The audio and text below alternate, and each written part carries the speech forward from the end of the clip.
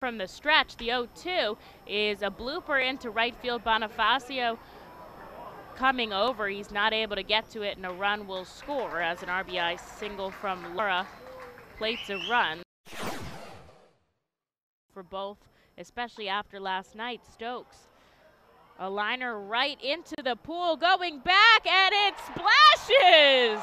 Madison Stokes with a home run to right field, right in the middle of the pool area, and he ties this game up at 1.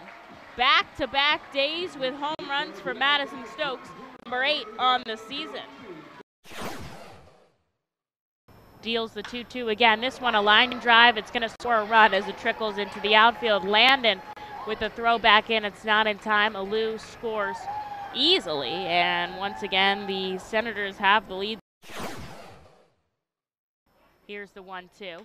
Brito right into the gap between right and center field. This is sure to score a run with the legs on Gamboa. He's rounding third and coming home, and it's 2-2 off the bat of Daniel Brito. He doubles to score Gamboa, and the Fightins tie it up.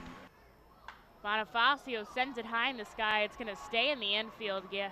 Brito coming home. Nobody can find it. Brito's crossed the plate, and he can't find it. Nobody can find it, and it ends up fair, so Daniel Brito scores, and he actually backtracks to the plate to make sure he touches it, even though he did touch it, but he kind of pokes his foot in there.